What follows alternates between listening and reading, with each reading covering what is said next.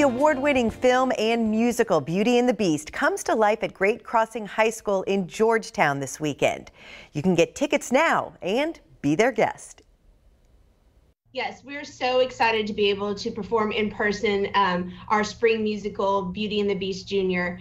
For the fall play, we did an online play, and while that was fun, the kids really wanted to be back in the auditorium.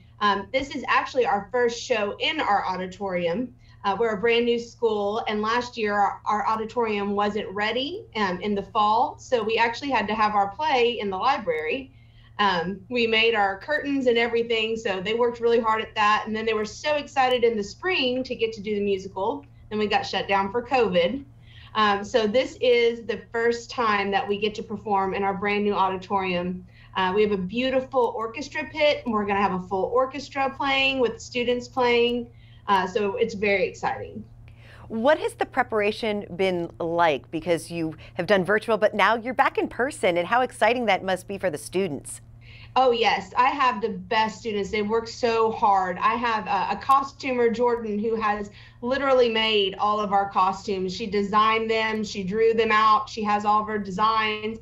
One of my other students, Emerson, he has created the set design. He came with me a cost analysis, spreadsheet, everything, and just so many students have shown up every day, every weekend to work and make this the best production. They're so excited to be on stage. What do people know if they want to come and see your production of Beauty and the Beast Junior? We're going to have shows Thursday night, Friday night, and Saturday night at 7 p.m. And then Sunday, we're having a matinee at 2. And you can get tickets online. It's gofan.co, and we're selling the tickets digitally. And then we do have limited seating, but we have the capacity of 715, and we're allowed to set 60%. Thank you, CDC.